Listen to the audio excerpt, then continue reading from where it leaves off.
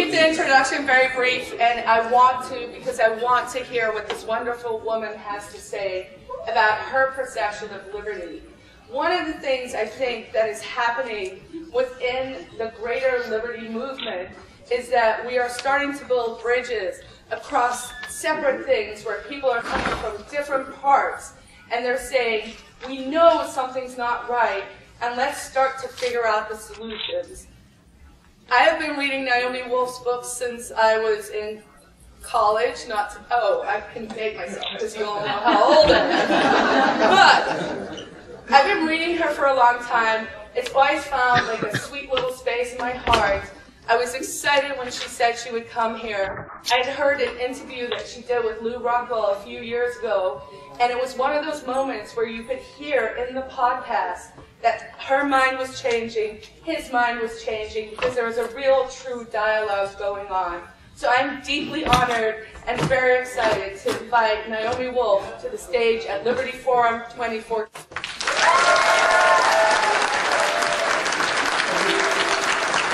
Thank you. Thank you. Thank you. Thank you so much.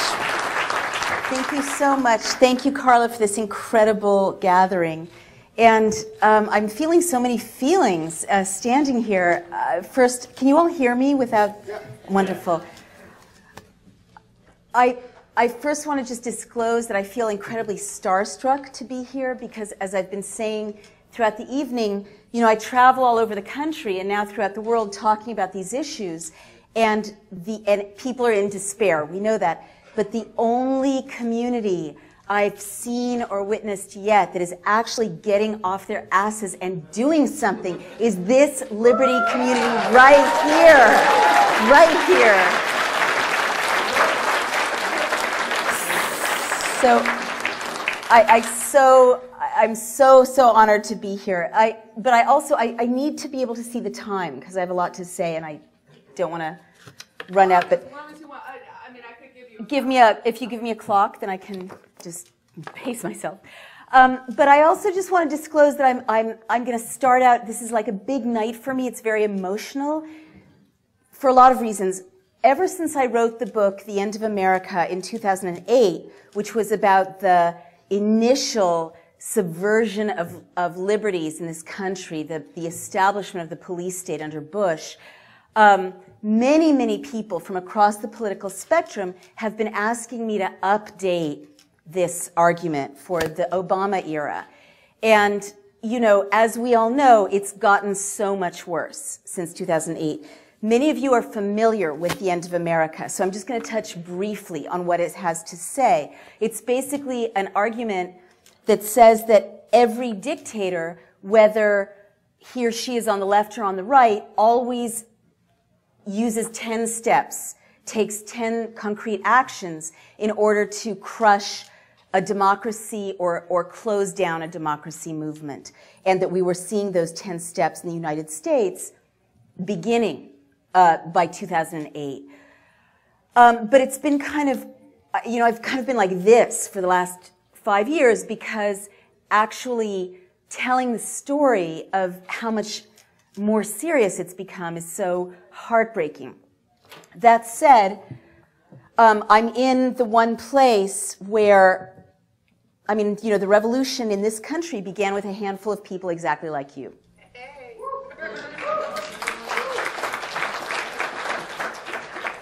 So I absolutely cannot despair, and I just want to tell you that, for 5 years I've been saying, no, I'm not going to do it, I can't face it, it's too awful.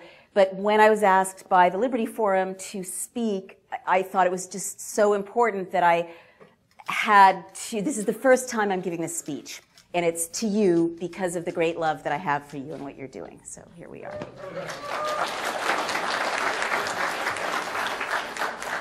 So I wrote The End of America initially because I am the daughter of Holocaust survivors, and I became weirdly aware by 2008 that there were echoes that I could hear in what was going on historically around us. And I would see the Patriot Act or the establishment of Guantanamo, And I would hear this echo, they did this in Germany. They did this in Germany. And I would sort of check in with other adult children of Holocaust survivors, and they would confirm, yes, that's true. That's an exact parallel from Germany. And at that time, it was really only Holocaust survivors, children or Holocaust survivors, who were saying, whoa, you know, this is familiar. This doesn't go anywhere good. It was a very marginal thing to talk about in 2008.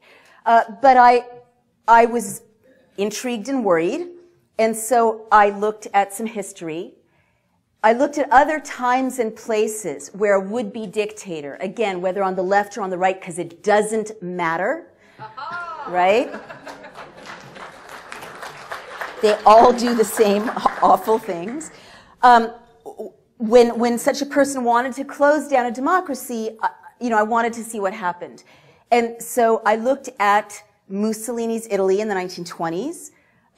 Hitler learned from Mussolini. I looked at Hitler's Germany. I looked at East Germany in the 50s, Czechoslovakia in the 60s, the 70s in Chile under Pinochet, China in the 1980s. And what I saw was this clear blueprint, that there was a blueprint for closing down an open society, and that it took these 10 steps. And so what I'm going to do tonight is that I'm going to sort of swiftly, because unfortunately there's so much to update this argument with, you know, recapitulate each of these 10 steps and then tell you what's happened since then. And then I'm going to end with what we need to do now, but I just want to kind of get this out of the way because I'm feeling so emotional about it and I need to kind of speak to you. Before I stood up here tonight, I had a conversation with Jessica Raddick, who represents we have very brave heroes in this audience. I mean, any number of heroes, many of you I don't know, because heroism can happen in all kinds of places, whether you're in the news or not in the news. Everything you're doing is heroic, especially at this point in history. But we know about Thomas Drake and Jessica Raddick and the courage they've shown in speaking up as whistleblowers.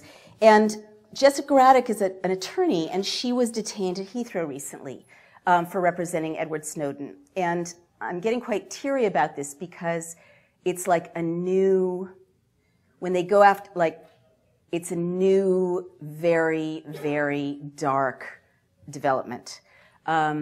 So I just want to honor Thomas Drake and Jessica Raddick sitting here with us in this audience.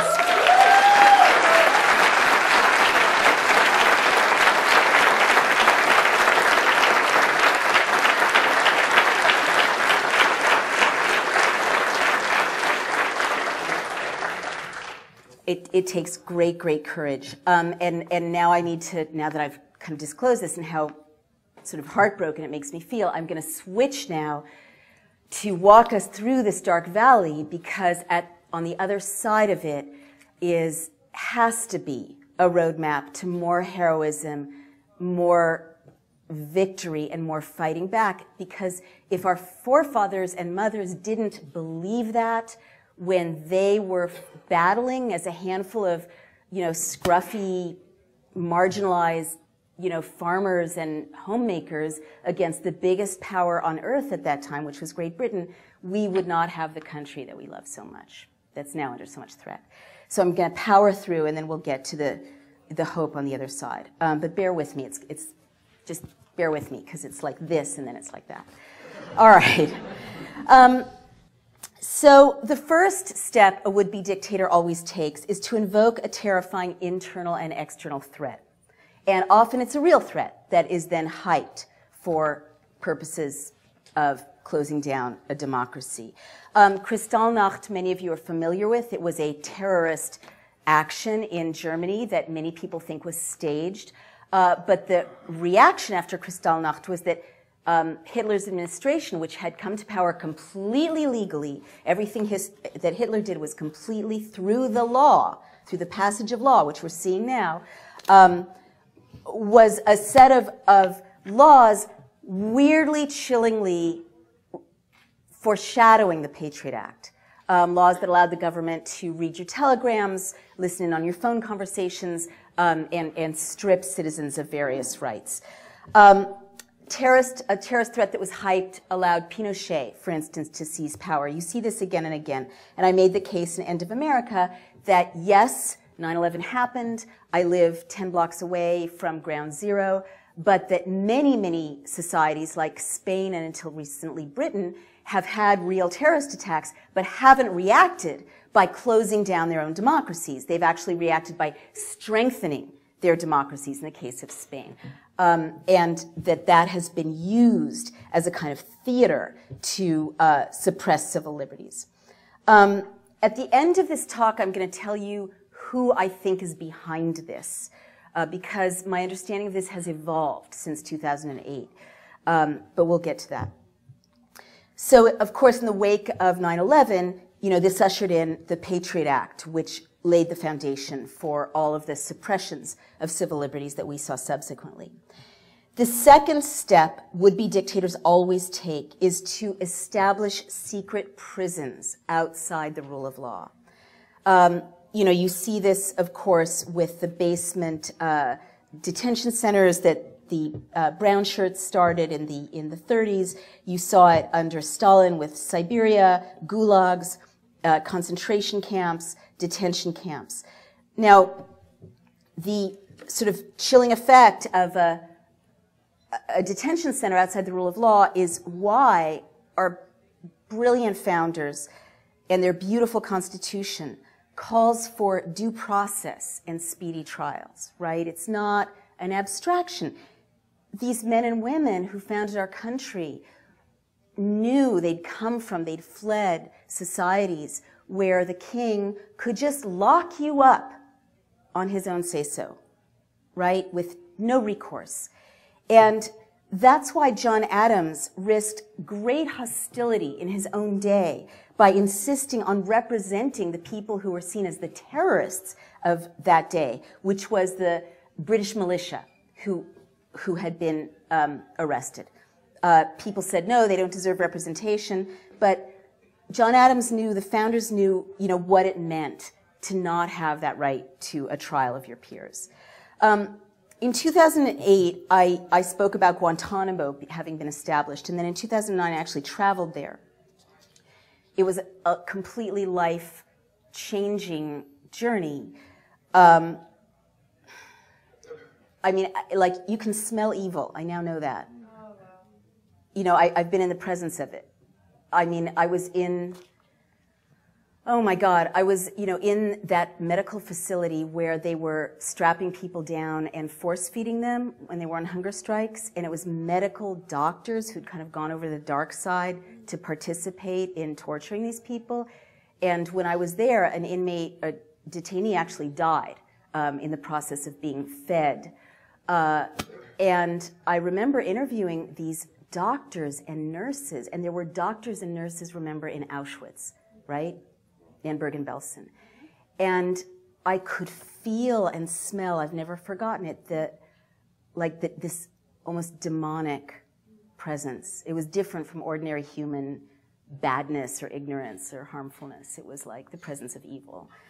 Well, Guantanamo, was one of the first things Obama promised to close as his first executive order. But in 2009, 6 months after his election, when I visited it, I witnessed millions of dollars in new construction. They were building it up and building it up. Today, 172 men are still languishing behind bars without charge or trial in Guantanamo. I've never said this in public before. When I was in Guantanamo, and they've stopped letting journalists go there, you may have noticed, I saw a room. This was like before they realized what, it was a new administration. They didn't realize they shouldn't let people like me, take a look. But there's a place called Camp X-Ray where they housed detainees before they built these giant new facilities. And it's like cages in the desert, cages open to the environment, like 12 by 12 cages, covered with rats, some sort of species of rats scurrying around that are this big. Nothing there, an open cage, right, and a urinal. And there was like this shed that I walked into, and it was for interrogations. And there was a pile of chairs in the middle of the shed. And on every chair, I could see the marks at where the ankles would be and where the wrists would be of duct tape. And in the center of the ceiling, descending from the ceiling, was a hook, and attached to the hook was a wasp's nest.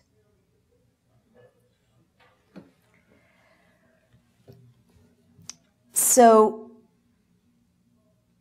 when I went there, I confirmed that the state-of-the-art electronic equipment that could bring any witness into the tribunal's courtroom to say, for instance, as witnesses are there to say if they've got the wrong guy, if there's evidence that he was here instead of there when they're saying he was there.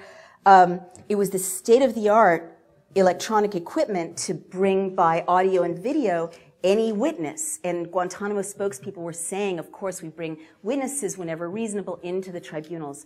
And if you flirt with a contractor, they will tell you anything.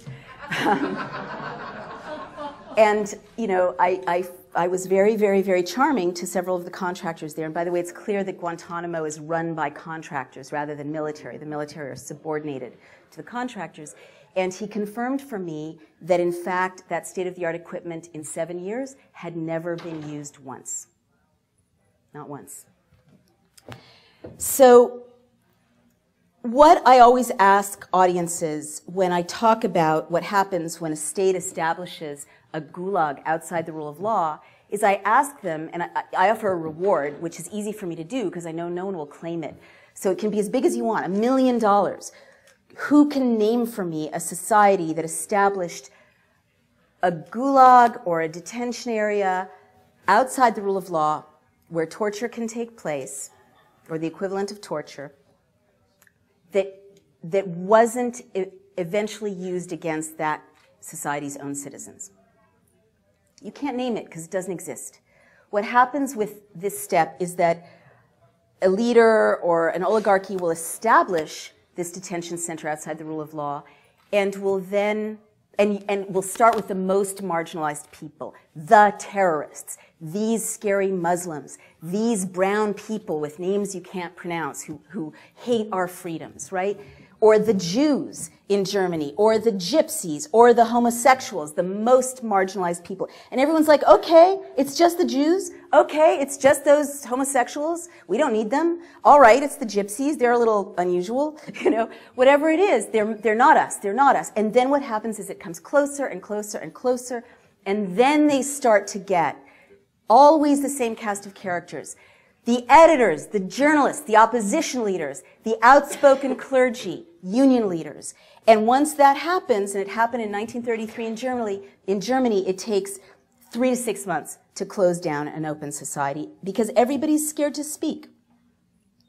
And that is unexceptionable. You cannot tell me where that hasn't happened. So as I predicted, sooner or later, torture would come home if we didn't close Guantanamo. And I have to say, why do I love you guys so much? Because I've been saying this for, 5 years, 6 years. And everybody agrees with me, right? I mean, nobody has said in the audiences that I speak to, yes, Guantanamo is a good idea. But,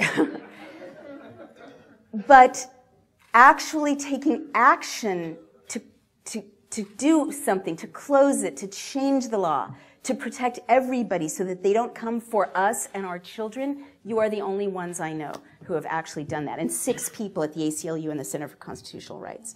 So God bless you. As I predicted, and each time one of these things happens, I think this can't be happening. This can't be happening. And you go through it over and over and over. So in 2011, I remember it was New Year's Eve. And I was like frantically Facebooking my community to get them to know about the National Defense Authorization Act and get them to take action. What is the National Defense Authorization Act? It is the most terrifying law in the world, in the United States, that has ever been introduced, let alone passed. And Clause 21 gives the President of the United States, as I predicted they would. God damn it. If you could roll back the clock and actually get the revolution when you need the revolution, instead of when it's like, you see the running over the cliff, you see it year after year. It's like, it's a cliff, And here's the cliff, and the cliff is the NDAA. Gives the President of the United States the power to arrest and detain any of you here, me, without charge or trial forever. Some of you know about it, some of you don't, and you're the most informed community in the United States about these issues. Why do you not know about it? Because not a single major media outlet, a paragraph in the New York Times, treated this like the biggest story in American history for the last 400 years. In fact, I remember I was at the hearing for the National Defense Authorization Act, and I was taking notes on a napkin, and that was the reporting that emerged from that hearing because there was no media there from major news outlets except The Guardian, and no transcript. And I actually sat there while lawyers for the President of the United States argued that yes, or they confirmed to an incredulous judge that yes, in fact, the law would allow them to detain journalist Chris Hedges forever if they wanted to, or activists from Occupy. Yes, they agreed that was the case. Is this news? Does this deserve to be news? Well, mysteriously, it has been entirely not reported. In 2011-2012, the U.S. took the secret prison straight to Americans, outing a kill list that included U.S. citizens. Anwar al-Awlaki was the first American openly assassinated by his government without charge or trial. His teenage son, who was 16 years old, was killed as well. So what has happened, and you'll see this in example after example, is that the kind of crude mechanisms of 2008, like let's build Guantanamo or let's, have Blackwater, they're not that effective in a vibrant democracy. So what's happened is that the coup has kind of been institutionalized and made invisible through more sophisticated mechanisms. And it's happening around the world. So now, we have these drone strikes. Right now, they're just in Yemen or just in, Jeremy Scahill reports like 23 undocumented, illegal wars around the world that the U.S. is waging. Well, the drone strikes just take out whoever they want to take out. But since these are illegal wars, why do we think? Drones were made legal to fly in U.S. airspace in 2013. Why do we think the war will not come home? So Guantanamo, in effect, has been exported and is ready to come home. It exists theoretically with the National Defense Authorization Act in the United States. The third step is to develop a paramilitary force, thug caste. Why is this? Well, the founders knew how easy it was to crush a free people when you had militia who were not answerable to the people, like the mercenaries who were working for George III, who could break into houses, abuse women, and terrify children. And that's why the Constitution calls for a well-ordered militia, and why we had a law called Posse Comitatus, which ensured that the National Guard, who are answerable to the people, police us domestically, never the military. When the military polices society, that is a police state. That's not a democracy anymore. You understand the distinction, right? All right. Well, dictators always create and use thugs, brown shirts in Germany, black shirts in Italy, who beat up the key sectors. I mentioned editors, journalists, outspoken clergy, etc. And again, that's why we have the Second Amendment, too, and I've kind of moved in my position on this. I used to be, I'm a Jewish girl from New York, surrounded by liberals. I'm honored that you are welcoming me here because I know I don't share the exact same demographic as every single one of you. And when you grow up in my demographic, you just assume that anyone who likes, hi there, Jewess friend.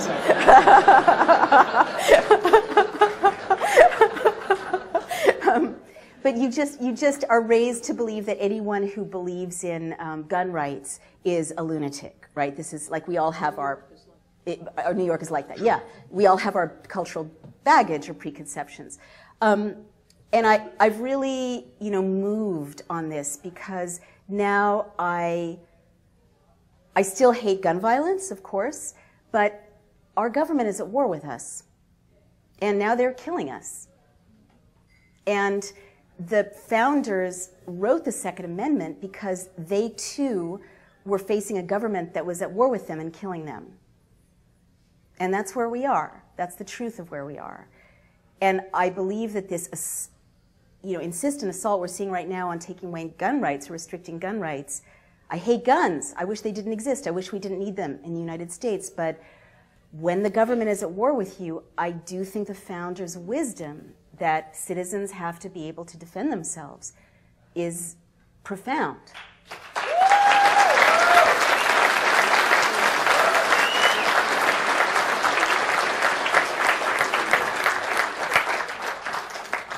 I can't believe I just said that in public.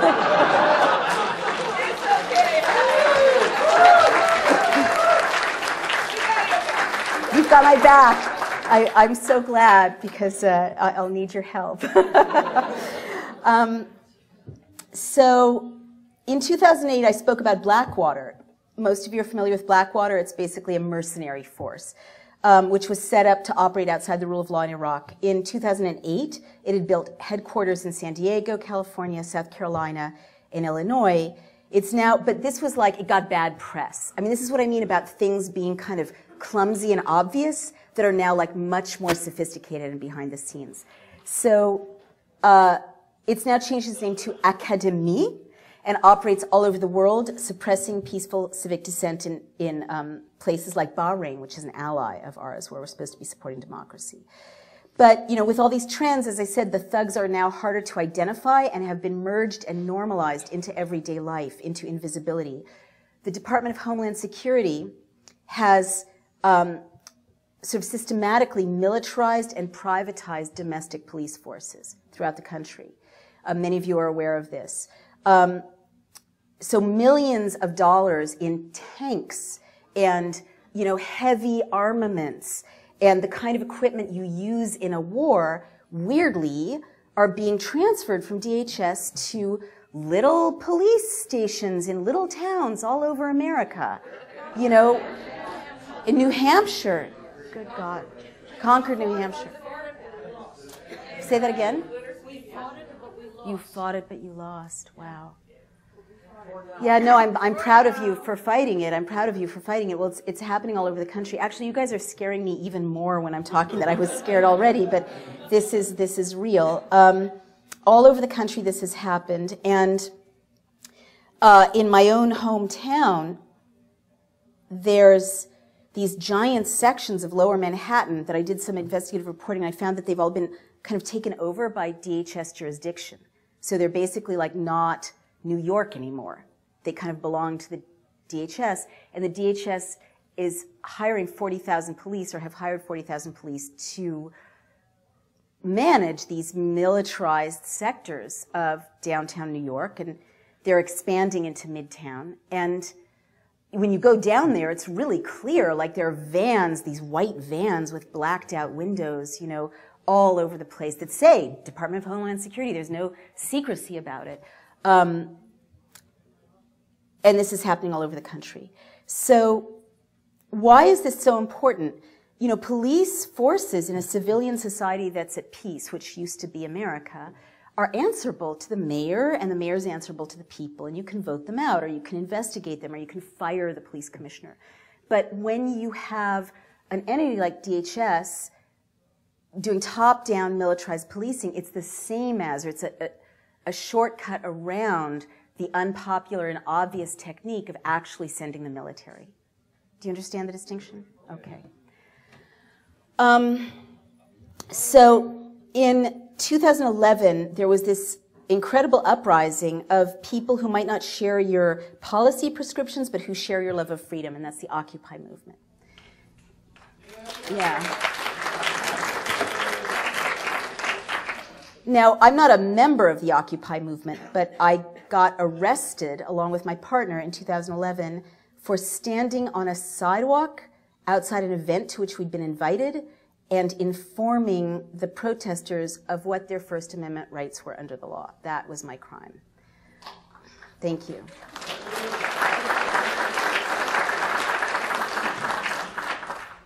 And I have to tell you, in a time when people are being rendered to mysterious places and never heard from again, they handcuffed us and they put us in the back of a van. And all of the, National Lawyers Guild witnesses and the protesters were running to the 3rd precinct, which was the precinct that was the jurisdiction of where we were arrested. But when we were in the van, they swerved, and they took us somewhere else. And it was clear that they were taking us somewhere else, and somewhere that we didn't know.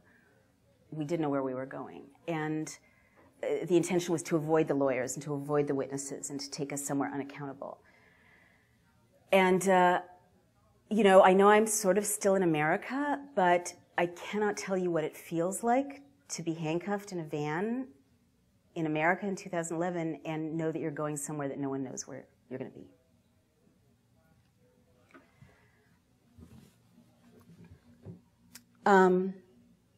So there was this uprising with a very interesting agenda to critique the abuses of the banks, the income inequity that is so prevalent now in the United States, and other kinds of completely First Amendment protected activities and intentions. This is the Occupy movement. But there was a coordinated crackdown in the fall against all of these settlements or camps in various cities across the country. And it was very violent.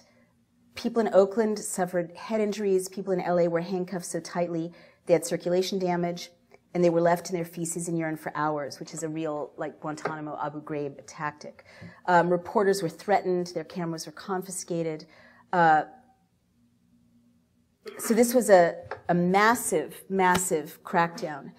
And what came to light later is that the Department of Homeland Security had been on a call with the mayors of all of these cities coordinating this crackdown. So something's happening at a level higher than or unaccountable to the way America does business with checks and balances, which is, mayors make the decision accountable to the electorate. And this mass coordination of a military response to First Amendment protected freedom of assembly. So what's happened now is that New York City police and San Francisco police and probably other cities are now increasingly privatized. You probably don't know about this. They're being hired by big banks for more than their civic pay. You can see them in New York. You go into TD Bank or Chase, and there's a New York City police officer, and you're like, why are you inside the bank? And then they'll tell you about this program where the banks hire the police officers. So what I'm asking you to imagine is a situation where Occupy is protesting the banks, and the police are there to maintain order and to protect the citizens of New York. But if the bank has the police, right, who will watch the watchers? This is the theme of the conference. Who will watch the watchers? Our police have now been hired away from us by this oligarchy, quietly. Now, not only was there this violent crackdown against Occupy, but laws were passed after it to criminalize protest near a government official with 15-year sentences. And in the wake of this violent crackdown and these new laws, Occupy has really not reassembled with any impact at all. And I will say that there have been no major protests in America since that crackdown. And now, this is so heartbreaking, but now when I used to be out there talking to citizens, and at the end of it I'd be like, okay, let's start a movement. Who will start the email list? Who will host the meetings? And there used to be citizens to do that before 2011 and this crackdown. And now there's silence. Not because people don't want to do it, but because they know that the risks are too high, and now with the surveillance that has been introduced, they know that there's no such thing as private First Amendment protected activity, dissent, freedom of assembly. So it worked. It was effective. The fourth big step is to surveil ordinary citizens. The Stasi, for instance, in East Germany, only had files on 10% of the population. But that's all it took, because everyone in East Germany believed that they were being surveilled. The KGB was a secret police system spying on citizens, and so on and so on. Do I need to give you guys a moment to process this before I go on? It's very big. I'm sorry. Are you all right? You're here. You're very brave. This is what it's like to be a libertarian. Yeah. All right. It's going to be dark and then it's going to be light. That's right.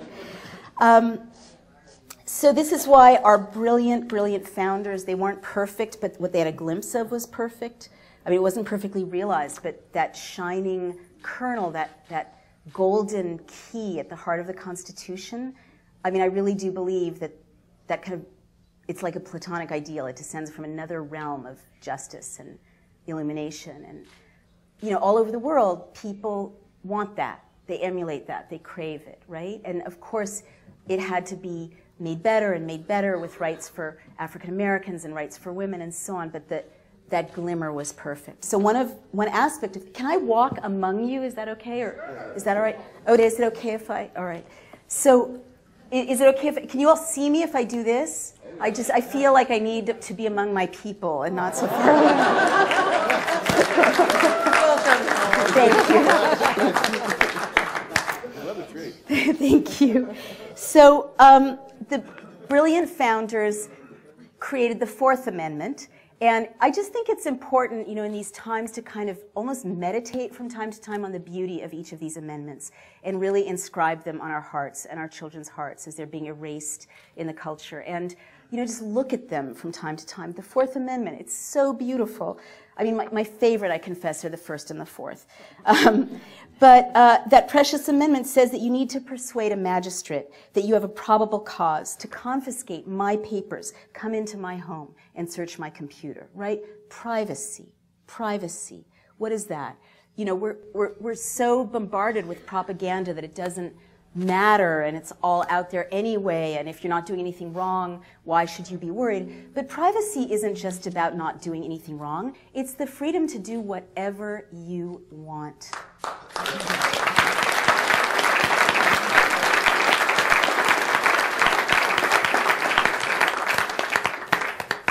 And I want to say something else about privacy, which is that these assaults are happening on a state level and on a kind of external level, but just as important to me, which is why I say our only hope right now is to kind of grow this from within and transform ourselves from within and reach out to each other, and also then have strategy and organization and lawyers and witnesses and so on, is that what happens in a closed society is people's sense of their right to be free gets undermined. And then they forget, right? They forget to want to be free. And that's the real victory. Like, you can lock up 1 million people, and if they haven't forgotten to want to be free, you can't keep them down forever. But if you break that wanting, you know, you can take away all the laws that suppress them. They'll still be like robots or automatons, right? So why do I say that? Because privacy is where we let ourselves have freedom to wander inside our own minds and inside our own relationships and find out who we are, right? And just, you know, even if we're not doing anything wrong, just knowing that we're being surveilled creates an element of self-consciousness that keeps us from polishing that part of our souls that doesn't know where it's going to go, right? That's open, that's questioning, that's self-respecting. So, I mean, that's why, like, it's so interesting when you look at, like, penal servitude or ways that different societies break prisoners. Often there's nudity involved. Like, they stripped the prisoners in Abu Ghraib, they stripped the prisoners at Auschwitz. You know, what is that about? It's stripping people of their dignity, stripping them of their right to have some self-protection, some privacy, some dignity. And it's a way of enforcing that kind of slave mentality. So I think that the bombardment of information we're getting right now, that we're all under surveillance, is as much about constructing a slave mentality as it is about actually finding out what's in our computers. So I wrote it, you know, in 2008 about this very crude early DH effort to surveil people who still had a Fourth Amendment, such as the no-fly list.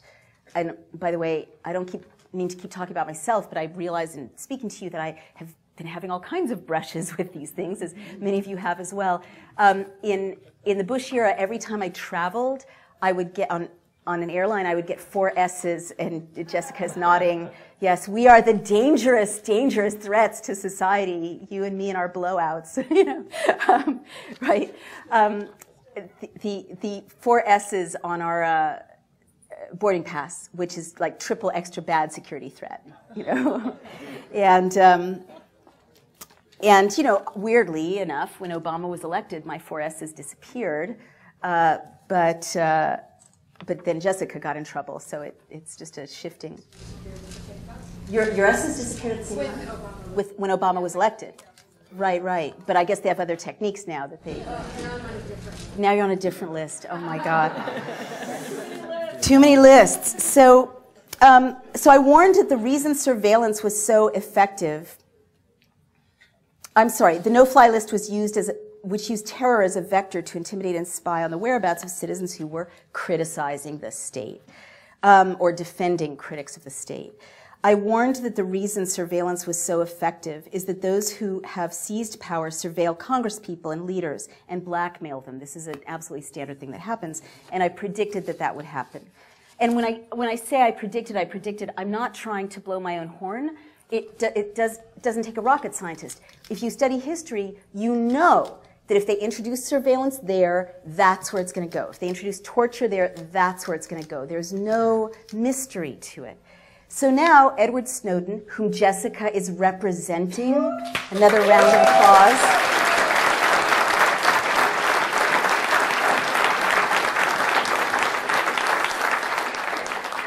Has revealed that the government is capturing every keystroke on our computers. And I fear that this is the new normal globally, and that we're being asked to get used to it.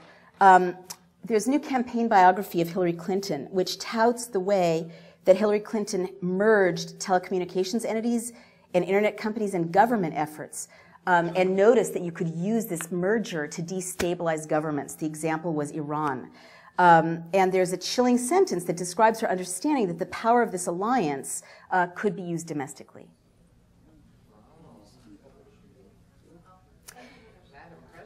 All right. So we've seen a rash of news stories recently about powerful people being brought down by surveillance, from anti-Wall Street corruption crusader Eliot Spitzer to Hillary Clinton's own top aide, Huma Abedin's husband, Anthony Weiner. And, you know, the press kind of directs our attention to the tacky sex aspect of these scandals, but that's the wrong place to look. Where you really should be noticing is that these people are under surveillance and that they're being turned into exemplars of what can happen to anyone if they get on the wrong side of the powers that be. So missteps and peccadillos that would have been private now become fodder for tabloids and punishment for those who may challenge power, since everybody has secrets. I just want to take a moment to say, let's honor secrets. Everybody has secrets. I don't mean we're all criminals and, you know, forging currency. I mean that we're human beings and we have secrets. Everybody has things that they don't necessarily want on the front page of the New York Times or in the hands of the NSA, right? Human beings, 50% of people commit adultery. I'm not saying it's a great thing to do. I don't think it's a happy thing to inflict or live through, but we're human beings. We have secrets. We talk to our therapists. We have drug addictions, alcohol addictions. We talk to our accountants about things that may be near the line. You know, we have bipolar disorders. We get help for our problems. We have all kinds of things that are secrets, that in a free, open society, adults are entitled to keep secrets. And we've been brainwashed by this fucking terror hype to think that we're not allowed to have secrets, because the notion that we might have a private life with some privacy, including secrets, is being constantly represented as a threat to the state. Well, guess what? You know, the human condition involves having secrets that you might not want to, you know, share with everyone in the world. You might not want to share with the NSA, and that is one of the things that the Fourth Amendment is supposed to protect.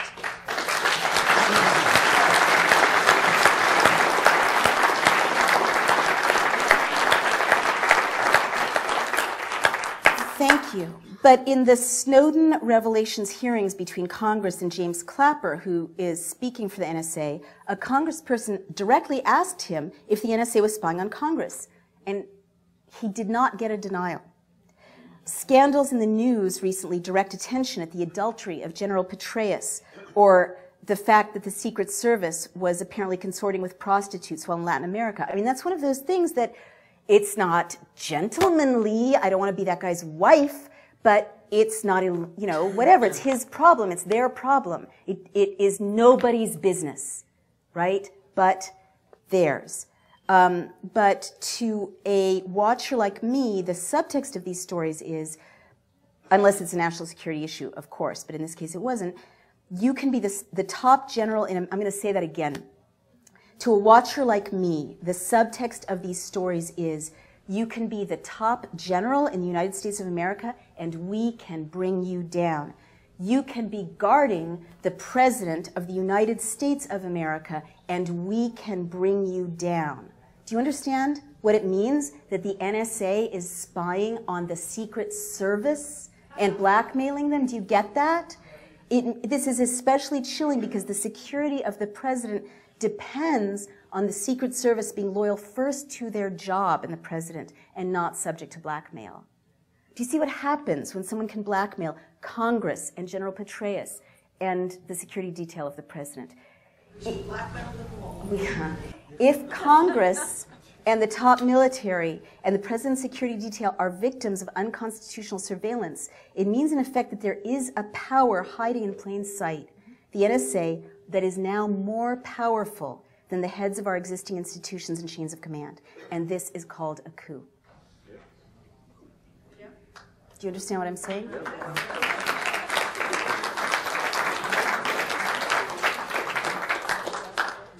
Fifth step is to infiltrate citizens groups. And I don't need to spend time on that. You all know about it. Probably statistically 20% of you here. Hello. Thank you for paying for full tickets.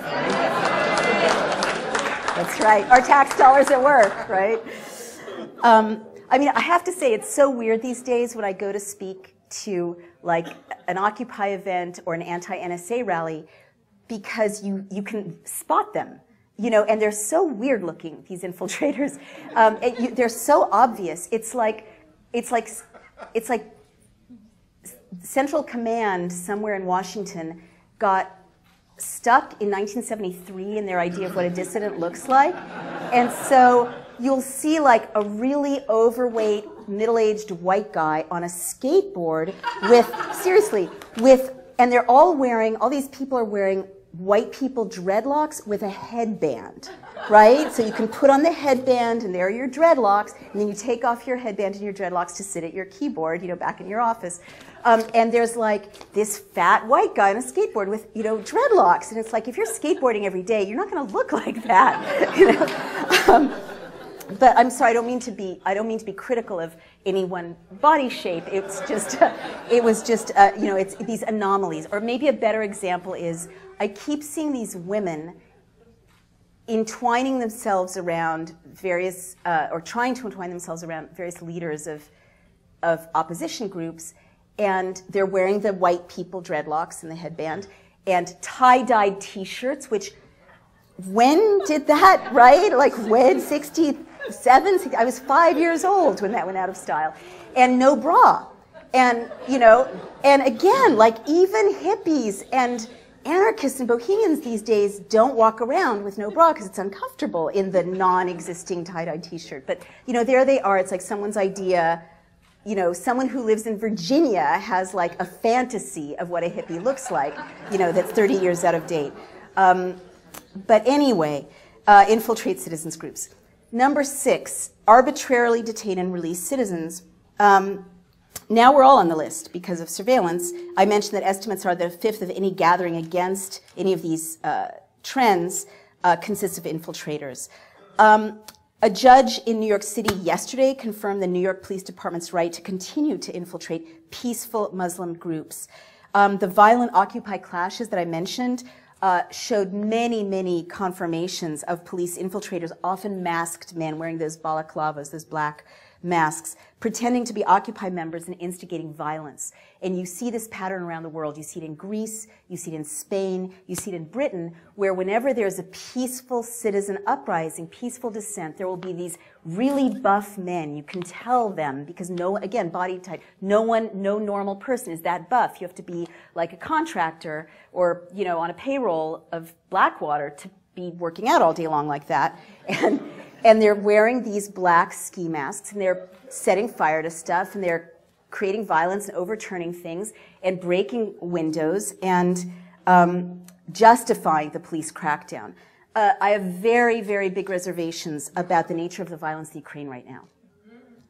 It just is too theatrical, and snipers, like, out of nowhere, and these men in black masks that have been reported in uprisings around the world. It's why I always tell protesters in America not to cover their faces. Very important not to cover your face. In Bahrain, protests were also broken by violent infiltrators, so that's happening around the world.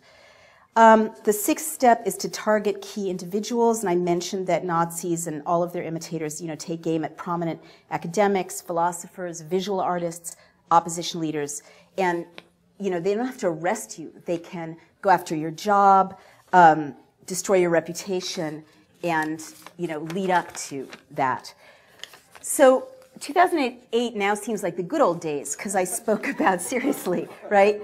I spoke then about Dan Rather, who lost his job after running a critical report on George Bush, and the Dixie Chicks, the band, who had criticized Bush also and were victims of a kind of backlash where, get this for an echo, groups were organized to burn their CDs, right, an echo of the 1933 book burnings in Germany, but of course CDs don't burn. So that was like not that well thought out. But that seems very bucolic times compared to now, because the activists I know have been audibly surveilled. Like, there's something like we started to call the NSA echo, where you hear this like distortion, and you only hear it when you're talking. You've heard that, oh my God, yeah. And equally extremely weird stuff. Like, we can get into this in the Q&A, but sometimes I'll make a phone call and I can hear the room of the place that I'm calling, but nobody has answered the phone. You've had that too? Oh, yeah, I've had that. Oh my God. Yeah, and missing, tampering with electronics, missing emails. I had an email that was held up for 4 months. Is that normal? Does that happen with AOL? Is that normal? Maybe. Right, time to leave AOL, all right. Better examples. But activists have had vicious letters about them sent to their employers, experienced constant hacking of their websites and networks, and letters informing them that their identities have been stolen. And so there are fewer and fewer prominent individuals I can even name in the US who still speak out about these abuses. The seventh step is to restrict the press. Are you guys okay? All right. In England, in the 18th century, when our country was founded, the king could arrest Thomas Paine, the wonderful writer of the pamphlet Common Sense, which was a foundational document of our revolution. And because of, they arrested him for, subversion. And because of this history of leaving countries where people could be arrested and detained and hung for speech, our wonderful founders gave us the precious, can you have a crush on an amendment? I have a crush on the First Amendment. I get, my heart flutters when I think about the First Amendment. The first 5 words. Government shall make no law.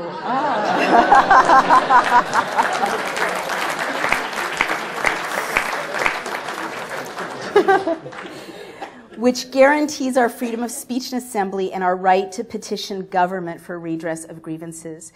Now, all dictators try to restrict journalism and free speech, from the Nazis ejecting independent academics from their jobs to the arrest of editors. Mussolini black shirts actually beat up news editors and destroyed presses. And today, critics of Chinese tyranny like Ai Weiwei, the artist, the visual artist, are detained for weeks and silenced. And what's really scary to me, because I'm in a weird job where people send me these news items, is that I see the same laws being enacted in various countries at the same time. So recently there have been almost identical laws passed in Britain Australia, and Canada that assigns a watchdog group to control the press and imposes huge fines on newspapers for perceived transgressions.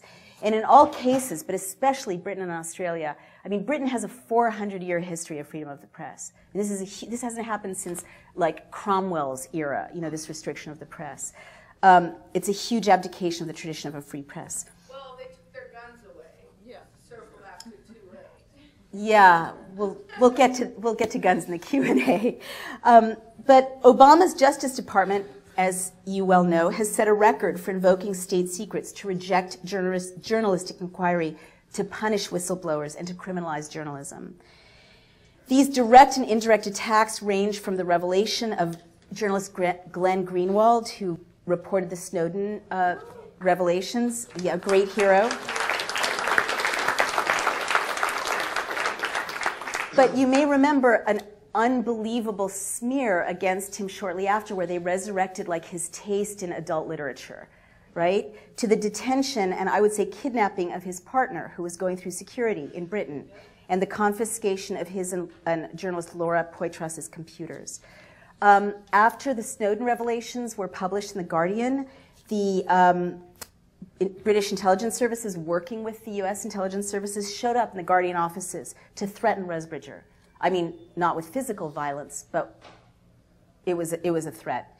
And they destroyed the hard drive of his computer, and he kept trying to explain to them, you can destroy the hard drive, but the files are elsewhere. But nonetheless, they destroyed the hard drive physically, and he wears the ruined hard drive in his jacket pocket and holds it out and shows it. Very brave man. I was present at a panel with Rusbridger, the editor of The Guardian, which published the Snowden revelations, and 400 journalists. And it was a debate on the publication of Snowden's material between Rusbridger and Clapper, who I mentioned was representing the NSA. Clapper said that if The Guardian had, quote, conspired to obtain classified material, that was a criminal offense, and they would face criminal charges, which it is not. But I mean, it was just an extraordinary moment. I wish I could do justice to it, where the editor of a newspaper was being threatened to his face with criminal action. And he kept saying, which we did not. And Clapper kept saying, if you conspired, it's a crime. And Rusbridger kept saying, trying to get him on the record, you must acknowledge right now that we did not. It was this extraordinary standoff, and a great deal was at stake. Not everybody understood what was going on. Rusbridger was desperately trying to get Clapper to be on the record, acknowledging that it wasn't a crime, so that he could protect himself and his colleagues and employees from criminal charges. And finally, Clapper kind of gave up with that, but then went on to threaten every journalist in the room. And said, basically, if you participate in disclosing classified material, you know, that is a crime, which it isn't. It is First Amendment protected. The person who leaks classified material is breaking the law, and they know that, and they, you know, take that on board, just like Watergate, Pentagon Papers. Thank you, Daniel Ellsberg, whom I adore, great hero. You know, he knew, Bradley Manning knew, Edward Snowden knew. That's one thing. But the editor or publisher who publishes it is engaging in freedom of speech, freedom of the press. And I remember the gasp that went up from these 400 journalists. And I shouted, you're threatening him. And other people were, you know, trembling, you know, and reacting to, and shouting and reacting to this threat. But it was a threat. It was a clear threat. All the reporters there knew that they were being threatened. Jane Mayer has written about how investigative journalism of national security issues has unsurprisingly dried up because of threats like these. And recently, congressmen are accusing The Guardian and Greenwald of the crime of theft and selling stolen goods in publishing the material. So they're circling and circling, trying to find a crime, a way to criminalize journalism. James Risen of the New York Times has been subpoenaed to reveal a source. So journalism has been criminalized. Number 8, and I'll move quickly so we can take questions, is to recast criticism as espionage and dissent as treason. The heroic Thomas Drake has been prosecuted under the Espionage Act, is that correct, for espionage, for being a whistleblower. Snowden is being threatened with the Espionage Act, and Julian Assange has been threatened with the Espionage Act. But they're saying they're going to drag him here. That's why they're trying to extradite him, so that they can get him under the Espionage Act. The Espionage Act, for those of you who don't know about it, is a very, very evil law, which was invented in World War I because there were critics of the war, and it was used to beat up, imprison, incarcerate, subjugate critics of militarism. And it's been used more often in the last few years than it ever has since 1917, and you can be executed under the Espionage Act. So it's a very, very serious thing to level at critics of the state.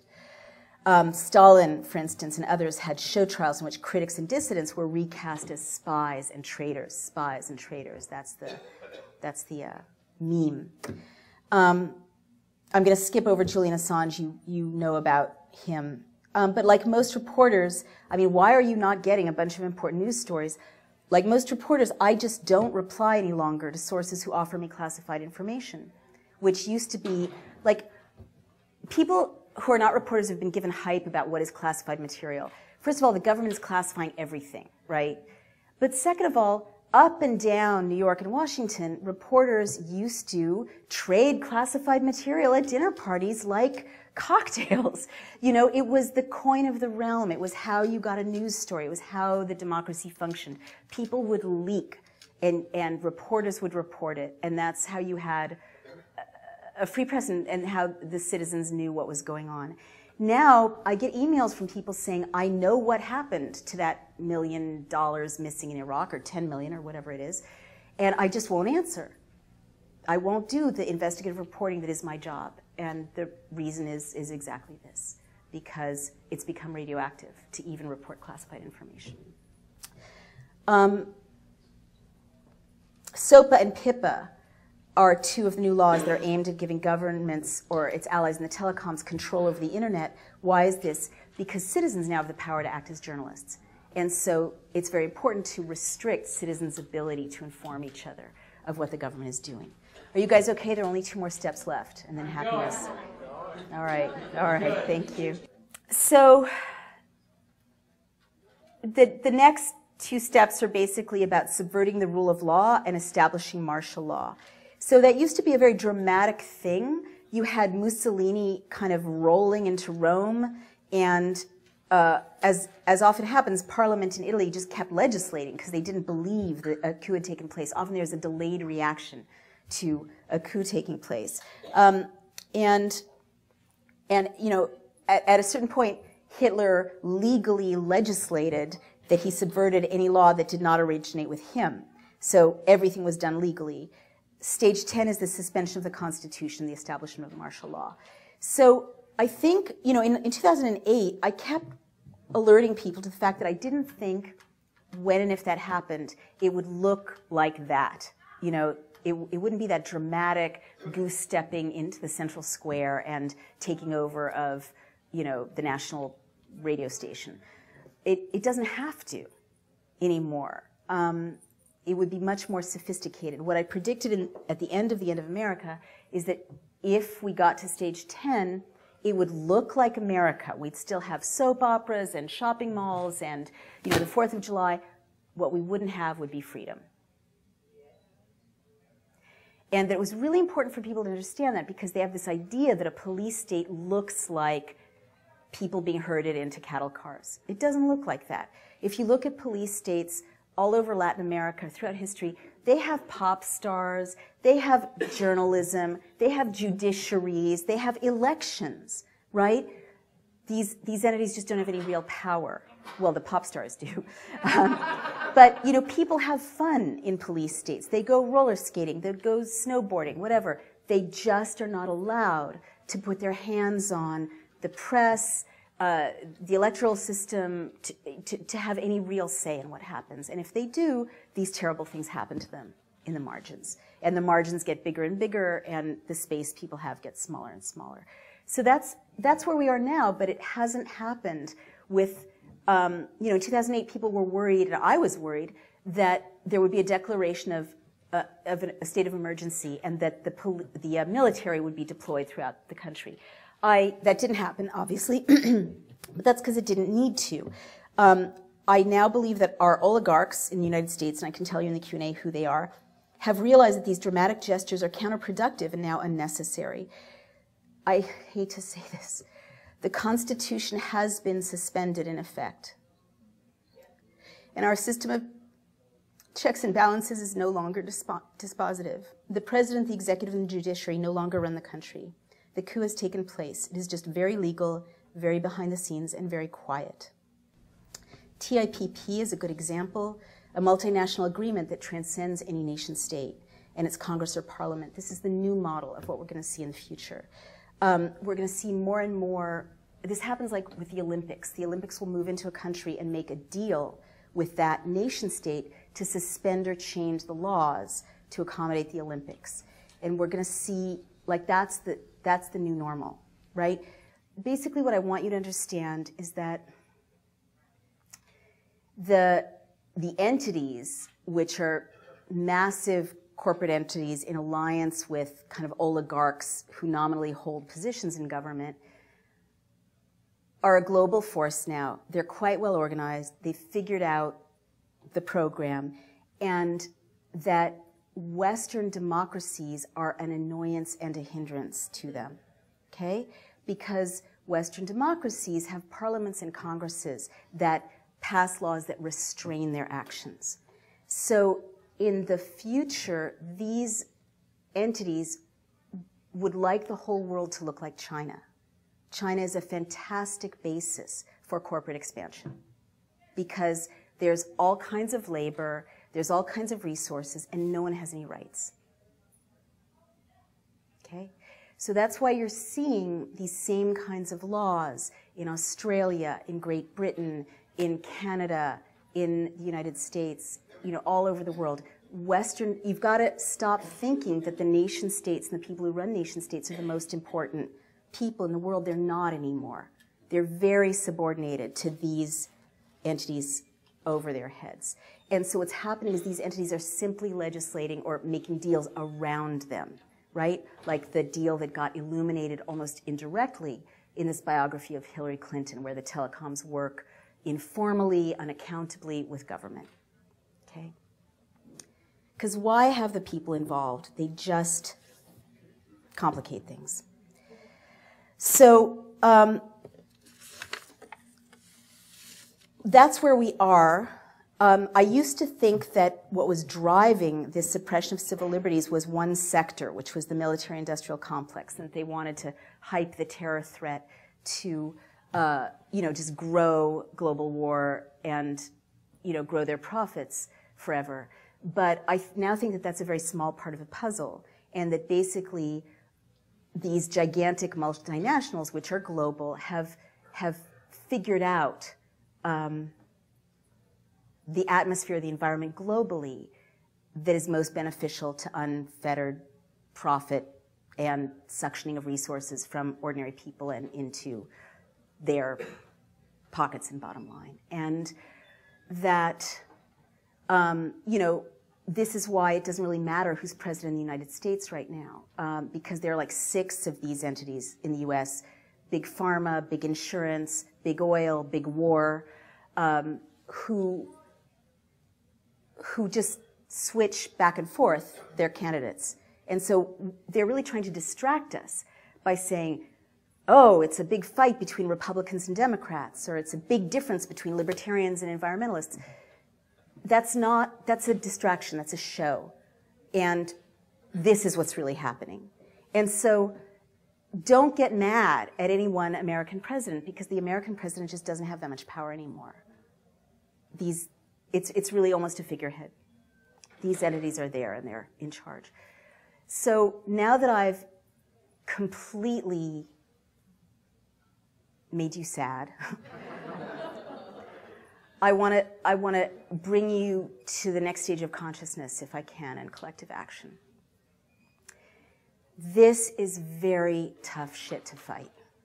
right? It's very sophisticated. It is way beyond, is 6 levels beyond what I thought we were up against, okay?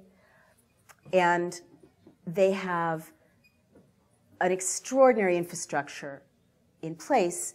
I'd like you to notice that when there were news stories about surveillance in the United States, there were also news stories about surveillance in Germany, surveillance in France, surveillance in Australia, surveillance in New Zealand. This was the new normal.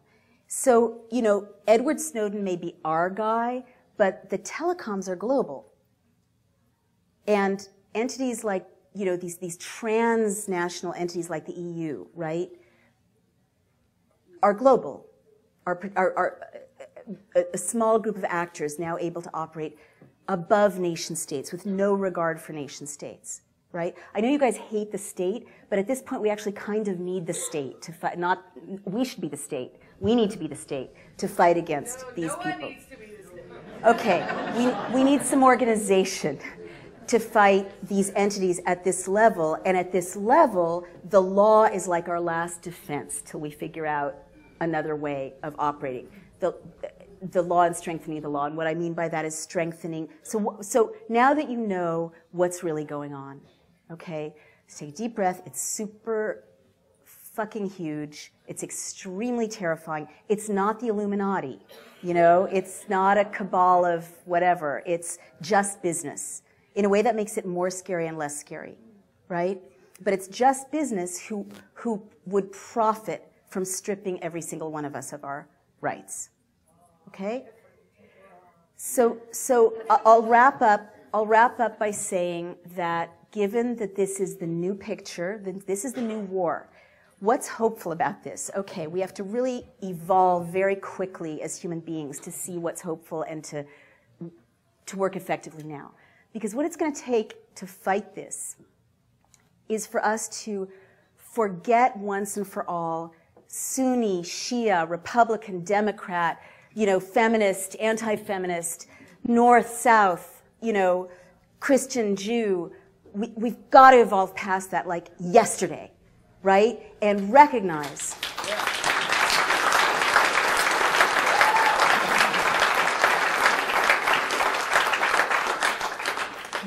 that we are a human family with a big fight on our hands, but the fight is not where they want us to direct our attention.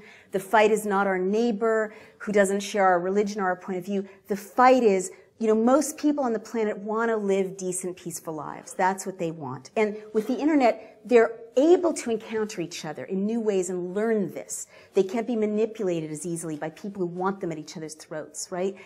And they're the family. That's us now, right? That's us. That's our us. And that's what we have to build, because the fight now is how to organize and create new institutions, new laws, new strategies, new efforts to stop this thing that wants to break us apart so it can subdue us. And there are ways to do it. Like this movement can do it. Repealing the Patriot Act could do it. Stopping surveillance could do it. Supporting her and the ACLU and the Center for Constitutional Rights and Thomas Drake and Edward Snowden and Julian Assange, you know, could do it. You know, fight to keep the militarization out of your police forces. This is exactly like what we're struggling for and groping for with inadequate information, inadequate resources. We have to finish the analysis and make it grow around the nation and around the world, because this is what we're up against, right? And when you get it, you know what to do. You know what laws to pass. You know how to organize. You know how to not be distracted, right? And the creativity, I mean, I sometimes feel so overwhelmed, but I also think there have been very dark times in human history before.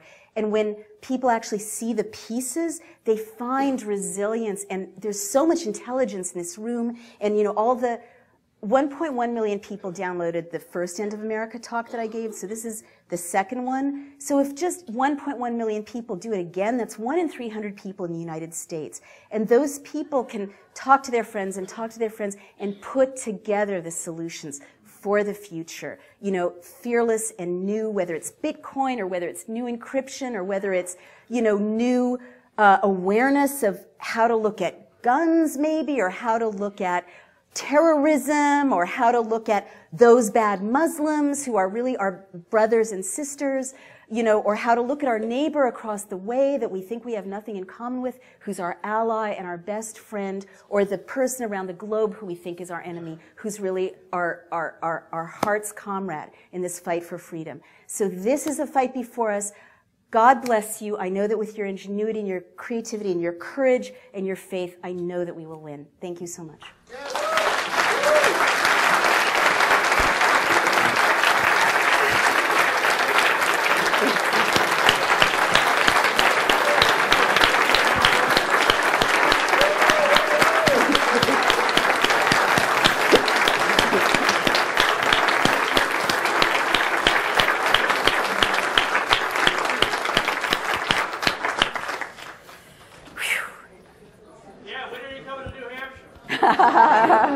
Thank you. Yeah. Is that my water? Thank you. Is there so people have questions. Yeah, can I go down and speak to people? Yes. You want to mic them? Sure. Okay, I think he's got one.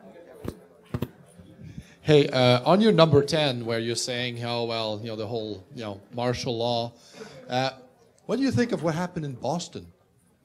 When we were looking for a pressure cooker and 2 teenagers, and then they took over the whole city and shut it down, and to me that looked a whole lot like martial law. Yeah. Oh, God, I can't believe. See, this is why I didn't want to give this talk, because I knew that we'd have this conversation, and now it's on the record. All right, let me take a step back. And we have to deal with it. Let me take a step back and a deep breath, because this is a very painful thing to talk about. So all over the world, we know, it's well established, the State Department and intelligence agencies engage in theater, and it's what they do, it's spycraft, to create spectacles and events that people may not realize are spectacles and events, but that, like the overthrow of Mossadegh in the 50s in Iran. They'll funnel money to protesters, they'll, fly people in to infiltrate protesters, they'll create fake newspapers, and so on. So we know that this happens in countries around the world. I believe that a law has been passed in the United States. I think it's part of the Defense Authorization Act. I need to confirm this. That, now makes it legal to propagandize American citizens. Do we know about that? Yeah, it's true. And is it in the NDAA or is it in something else? Do we know? It's a separate bill. It's a separate bill. And it's been passed. It's now law? Do we know what the 2 years ago. Do we know what the name of it is? I don't remember, but I reported on it. Oh, thank you. Will you send me the link? Yeah. Thank you. So what this means is, and I, as a journalist to say these words, I can't tell you with what a heavy heart I say them, but we've entered an era in which it is not crazy to assess news events to see if they're real or not real. And in the United States as well as overseas. And in fact, it's kind of crazy not to.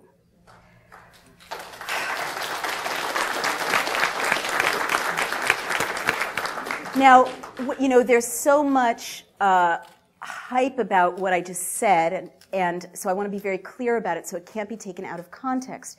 There's, pardon me, this kind of reflexive vilification of anyone speculating about that because they become a conspiracy theorist, right?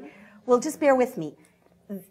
I've often thought about this because our intelligence agencies, I respect spies. I mean, who are doing, like before it got out of control, I believe we need intelligence. I believe we need intelligence agencies. I don't think there's anything dishonorable about being in the intelligence services if you obey the Constitution and the law. But all over the world, our intelligence services are engaged in conspiring to create outcomes. That's their job. That's how they're successful.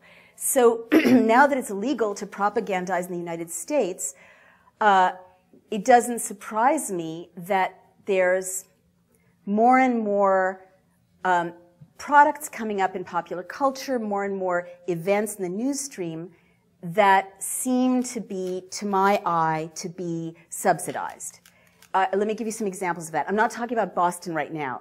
I'll get to that. We also talked earlier about infiltrators, right? And how they provoke violence. This is well established. So if we know that infiltrators by the police, NYPD, they've been documented, or other police forces, dress up like people they're not and provoke violence, why is it unthinkable that there might be spectacles that might drive an outcome in the news stream? Let me give you a couple of quick examples. And all I'm saying is we, unfortunately, and I have to say this to my fellow journalists as well, we've entered a time in which we need to be very skeptical about the news stream and look at it critically and ask for more verification and more inquiry. And that's just being good reporters. And it makes it like this. There's spectacle fed into the news media in China. There's spectacle fed into, like Chile. How did Pinochet, engage in his coup? He created photographs of a cache of weapons that the terrorists had, hidden. Was it real? Was it not? Most historians think it wasn't. I mean, this is like not unusual, in the process of creating a closed society. So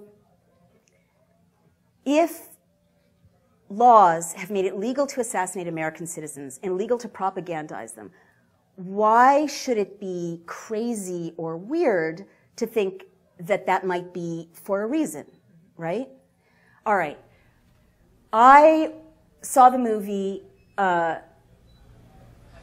Zero Dark 30, thank you very much. And I have worked on 2 presidential campaigns, so I recognize political talking points. And I wrote a piece saying, this reads like the Pentagon signed off on the script. Because there were like chunks of political talking points identifiable to anyone who's worked in Washington, right? And you don't come up with those if you're a writer writing a screenplay. And everyone was very upset. It was very controversial and scandalous. But in fact, belatedly, a news story came out saying that in fact the Pentagon had, I think, subsidized some of it, but had certainly consulted directly on the script.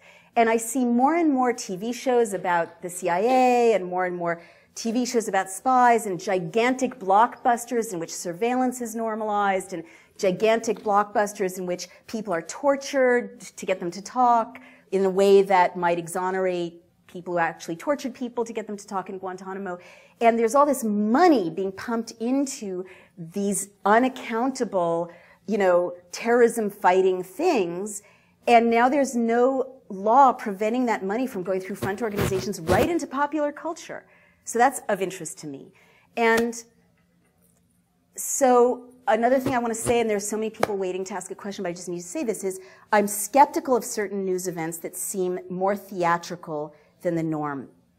Or I want to ask questions about them. Because I was in CNN once recently, and they were reporting a story about a water skier who had been decapitated on a lake between Mexico and the United States, and it had something to do with a terrorism threat, right? And I was like, decapitated water skier. Sometimes you hear these things and it's like so novelistic. You're like, real life doesn't work that way. Like, these are so novelistic. Someone's coming up with it to make it stick in the popular imagination. Or it just makes you think, well, I'd like to document that. I'm a reporter. What's the source? And it kept being just this one guy, Judge Arpajo in Texas. I may be mispronouncing his name. He's a very, yes. Yeah, he was the source, he was the source, he was the source. And I have this wonderful Facebook community all over the world. And I went on Facebook and I'm like, Mexican Facebook community, is there any reporting about a beheaded water skier in this lake, in this place in Mexico? And they're like, no, what are you talking about? There's nothing like that. Doesn't exist. So I turned to the CNN producer and said, do you have a second source for this story? And it was all over the news, all over the news, all over the news. And they're like, and they checked and it's like, nope, just this guy, Judge, whatever. And I'm like, well, can you find a second source? And they were blushing and embarrassed, and they looked and they confessed that they didn't have a second source, which if you know what journalism is, you're supposed to confirm it with 2 sources. So ever since that experience, CNN is running with this. No one's verifying it. Journalists aren't in a position to follow up on anything anymore because budgets are slashed and there's no investigative reporting.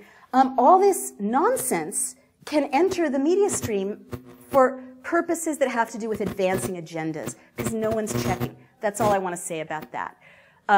can I take more questions? So Boston, I guess my feeling about any of these things is let's investigate. We need to investigate. We need to ask better questions. We need to interview the doctors at the hospital. We need to interview the victims. We need to, get all the footage ourselves. We need to train citizens to be journalists and to have websites. And I'm busy building one as a startup where citizen journalists can document events so that we're not leaving it to the gatekeepers. Yeah. Does that answer your question? That wasn't your question. I'm so sorry.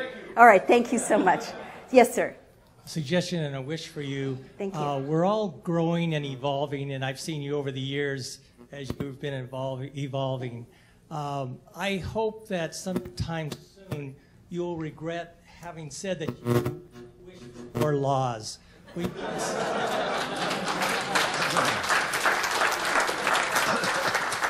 have hundreds of thousands of laws now. We need laws repealed. Okay. I hope that I someday hear you will change that. Look, I'm here to learn, and every time I talk to a libertarian community or liberty community, I learn really, really new important things. So if you want to tell me after this over a beer, or everybody does, why that is, I'm going to listen.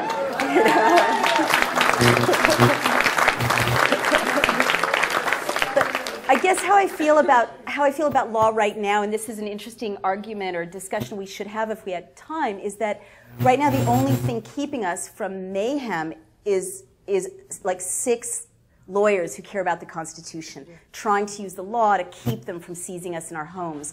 And so what I want is for us to make the laws, us to decide the laws, for us to be the government, for us to be the state.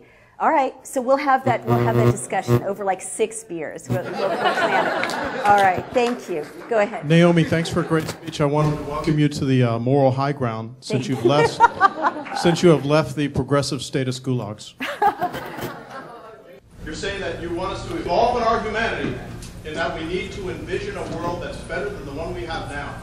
I'd like to offer you a humble prescription on how to do that. Please.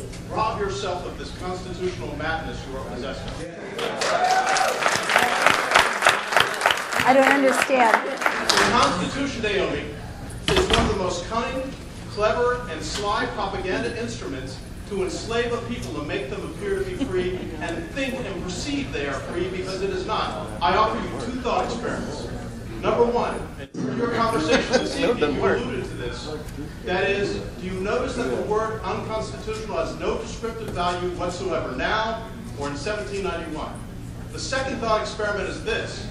Every time we try to defend ourselves from a monstrous Leviathan government, we go to the Bill of Rights that the Federalists kicked and screamed about and reduced from 200 to 12 to 10, and that's what we're left with. And if Washington and Hamilton had their way, the Bill of Rights would have never existed, and we would have no way to protect ourselves from the Constitution, because the Bill of Rights are the brakes to the Leviathan vehicle that is the Constitution. Thank you. I'll take a look at that. Thank you. Thank you also, Naomi, for coming to speak. Got my head spinning with all of this. You sound like a very well thought out, very intelligent lady. Thank you. And I would like your thoughts on an upcoming event. There is a scheduled mass demonstration in Washington, D.C. on May 16th called American Spring. Personally, I plan to attend.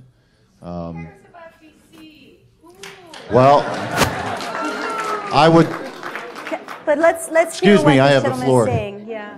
I would like your thoughts on it. Up, down, left, or right? I don't know enough about it, but oh boy.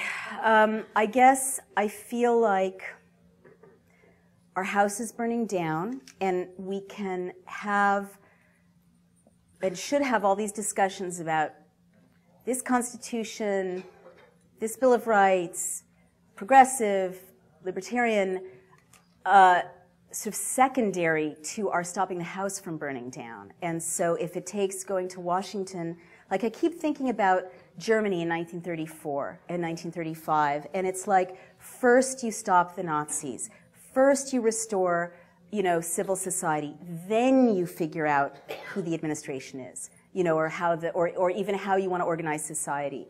And so I think we should have all these discussions and not stop them about an ideal society, but urgently go to Washington, for God's sake, go to Washington and do what you can there, because Washington is trying to kill us. So we need to engage with Washington while they're trying to kill us.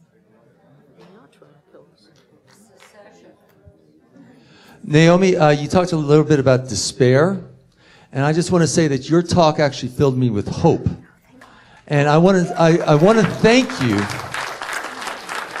I want to thank you for coming here and sharing this perspective. Many of us have been seeing this for a long time, and many of us have just been wondering why reporters don't see it. And I guess my question to you is what appears to us to be either stupidity or complicity. What do you see when you talk to your fellow reporters? Oh, wow. Well, I mean, first, before we move on to that, can I just ask you, because I'm going to leave here and I'm going to be kind of exhausted and depressed and not have all of your beautiful energy to sustain me. So tell me why it fills you with hope so I can hold on to that when I'm not with all of you. Because you actually see what we've been looking at. Yeah. Yeah, I mean, it's awfully lonely. It's yeah, awfully lonely sitting and just going, what is going on with this TV set? Right. I mean, right. Okay, I get what you're saying.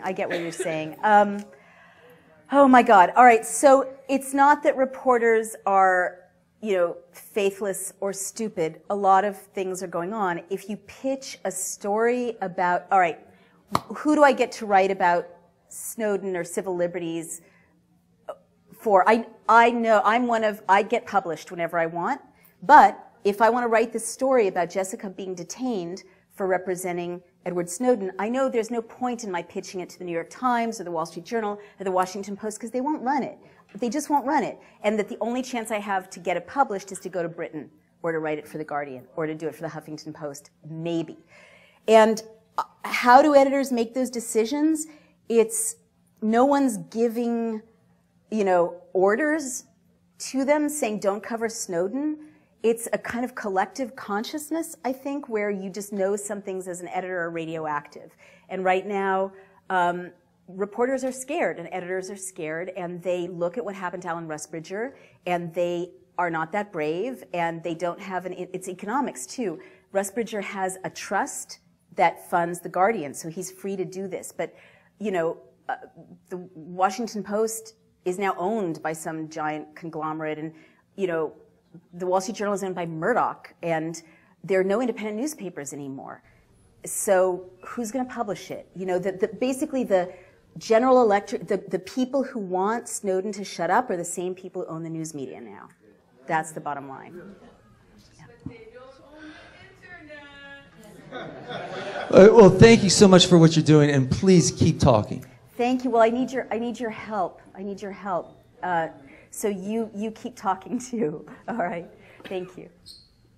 Before I get to the question, you said there are no more independent newspapers.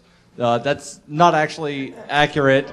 I actually publish a newspaper that is the only newspaper that I am aware of anywhere in the world that is not copyrighted. It's distributed all throughout New Hampshire. Fantastic. It's put online for free so that anybody can download the PDF, go to a printer, and get copies printed. What's the name of it? It's FPP News, online at fpp.cc. Second, before I get to the question, I'm still waiting on the beer from 6 years ago, so I'm buying it for you as soon as we're done here. It's a collective beer. All right. And now for the question, it's the same question that I asked Thomas Drake earlier today when he gave a wonderful speech with Jesselyn Raddick.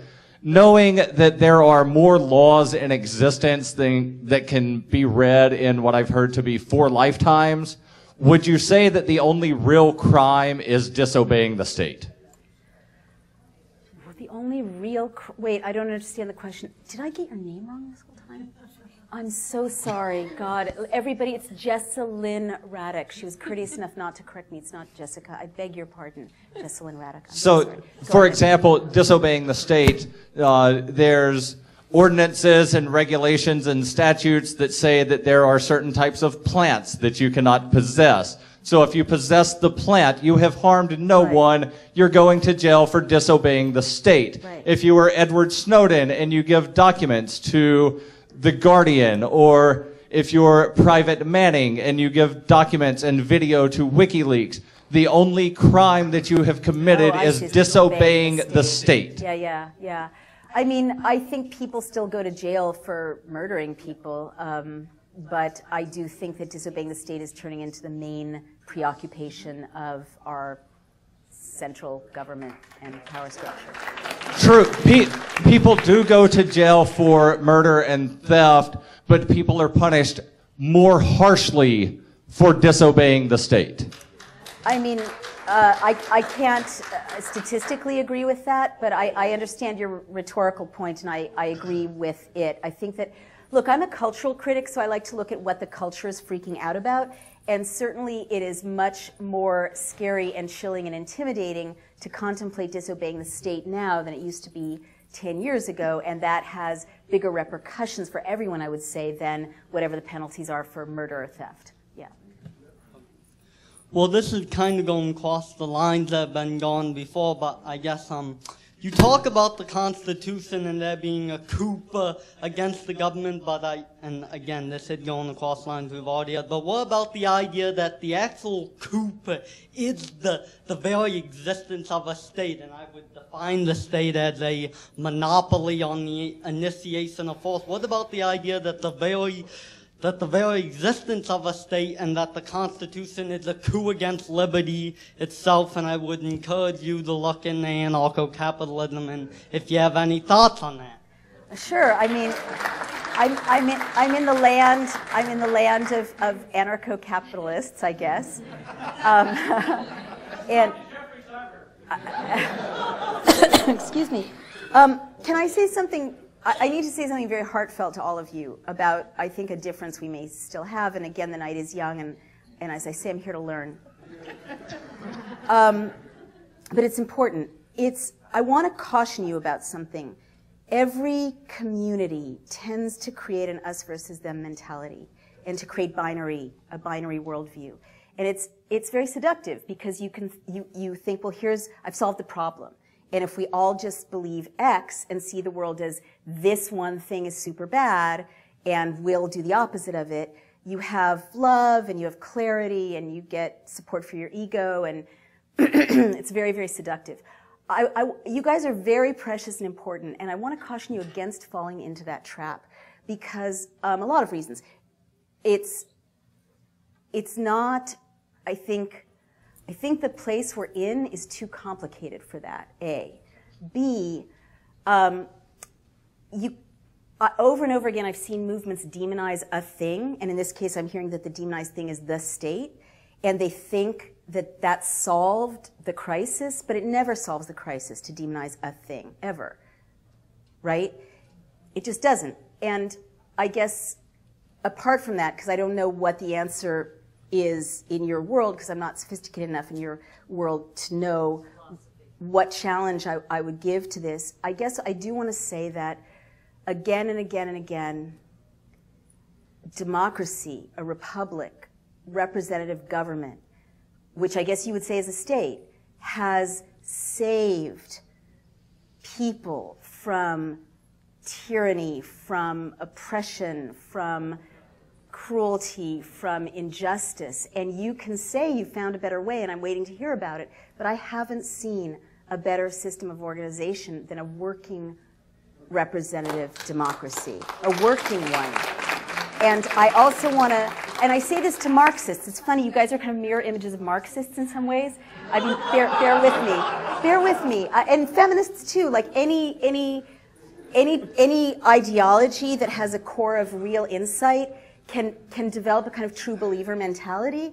And I'm always saying to Marxists, show me a real program. If you're in charge, like tomorrow, and you're making decisions and you're really empowered, what would a real Marxist program look like?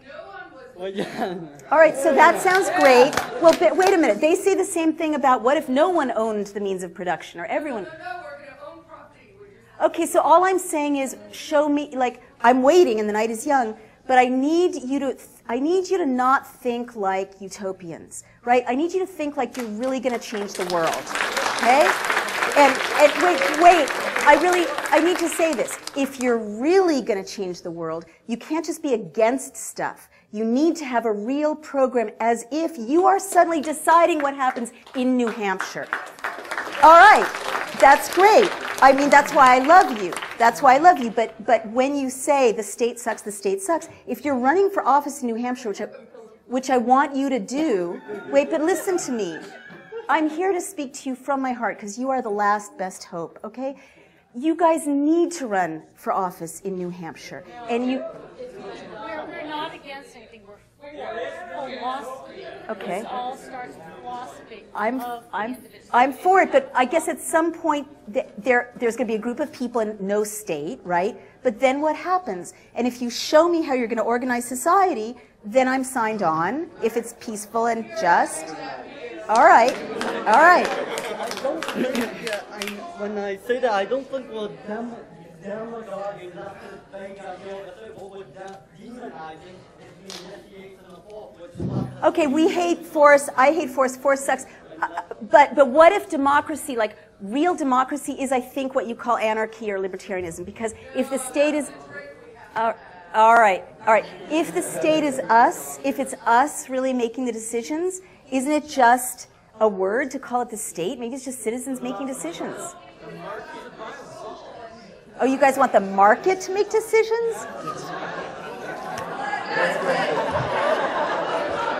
All right, let's take another question. Yeah. It's almost 11, so I'm going to say 3 more questions, and then we all get Naomi drunk. Yeah, absolutely. I need it. I'm going to need it. Absolutely. And then you can educate me. Go ahead. Thank you for coming. Thank you for having me. Thank you for opening your eyes. Continue to.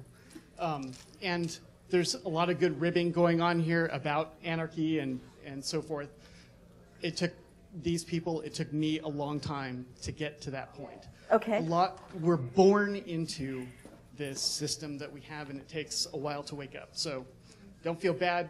We all rib each other. You know, it's Ribald. I'm there. Okay. There's a couple things that I would add to your list. Okay.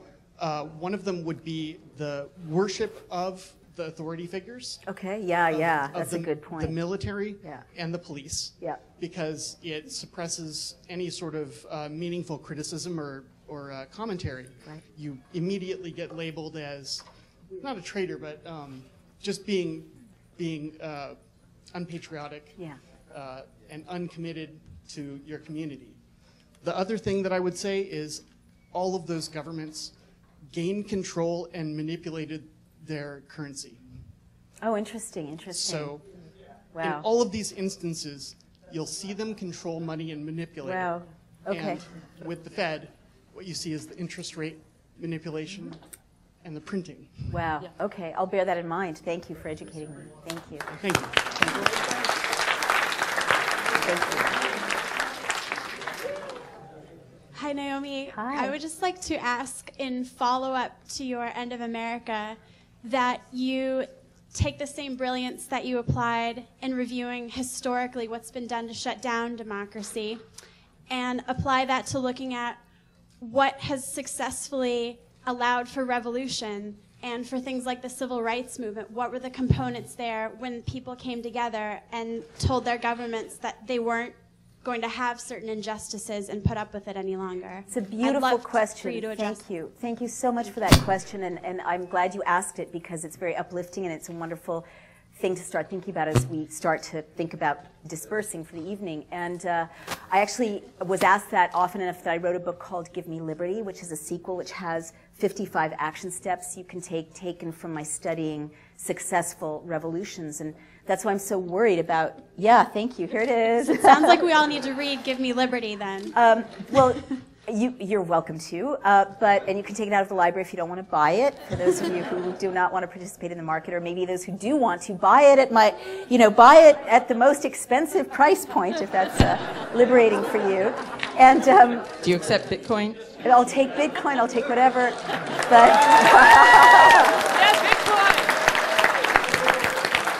But I do want to say that the biggest thing you can do is freedom of assembly. That is, if, for you guys just to get into the streets and make it safe in New Hampshire to protest. That, what I learned from the successful revolutions is that when people get into the streets without being murdered, that is unstoppable. So that's why I love you all so much. You're here in a group, and you're willing to perhaps take this party into the streets.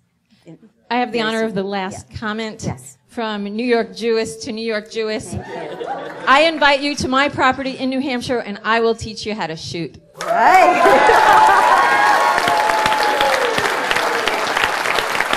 I love it. I love it. Perfect. So that is a perfect note to end on.